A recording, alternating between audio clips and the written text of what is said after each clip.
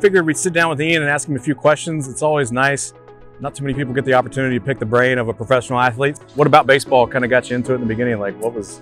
I started at 4 years old, so kind of just, even before that, I guess I would just pick up a ball or an object and just chuck it around my house as a kid. So my parents were like, we should put that arm to use. Yeah, exactly.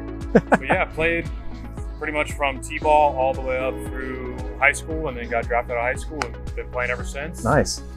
Did you know in high school, like, hey, this is what I want to do? Like, obviously you get to a certain level when you're 12, 13, 14, you're starting to take it more serious, probably doing some travel ball. Yeah. You know, you're seeing your game improve. Like, at what age did you go, yes, I want to go pro? Kid, you always have the dream, like, I want to be in the MLB. And then, yeah, as I got older, around that age, travel ball started to come into the mixture. And, you know, my mom started to, I think at one point I was on 4 different teams. Jeez. When I was maybe like 13 or 14. Yeah. I'd be 2 normal, like Babe Ruth and Little League teams, and then I'd do travel ball, and then I'd do another travel ball team. But yeah, once you start getting around to the high school level, you start hearing guys getting committed to schools, and then that becomes your pursuit. And I think I committed to UCF maybe my junior year. Okay. Going into my junior year, that summer prior.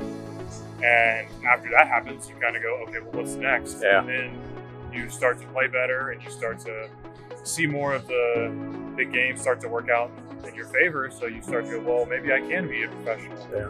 And then teams start to contact you. So kind of just a little seed gets planted in your head. Yeah. You're like, I think I can do this. Yeah. And I think that really helped me have that drive when I was in high school to always want to get better, always want to be on the mound, always want to be in the gym doing stuff, trying to just always get better. And yeah, it worked out. So. That's perfect.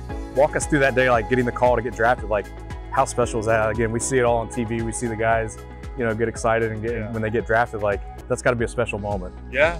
So I think the draft is normally maybe the first 1 and 2 rounds, typically on televised. Yeah. And then rounds 3 through 10, I think we're on MLB Network. So I already knew I was going to be the second day. Pretty much just waited by the phone with my parents, and you know, my agent was in contact with me the whole day. But it's funny because I was in the back room talking on the phone with the Braves, and I hear from the living room like a bunch of cheering. Yeah. And my parents come in and they're like, "Hey, you just got taken by the Cardinals, 5th round." I was like, "Sorry, I gotta go." Yeah. I hung up on the guy. Hung up on the Braves. But I ended up calling him back or texting him back, and I was like, "Hey, sorry." He's like, "No, I totally get it. Go have fun with your family." But yeah, it's funny because things happen so fast in situations like that. When you got drafted by the Cardinals, what was your kind of progression to the point? Maybe not necessarily up to the point you're at now, but like, did they meet your expectations? Were you expecting to get to a certain level in the first couple of years? The Cardinals were good. They taught me a lot. I came from a high school that was very disciplined.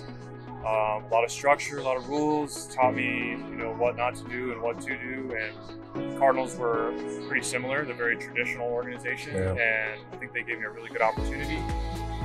Ended up not working out with them. I was with them for 6 years. Okay. Got up to AA with them. From the Cardinals?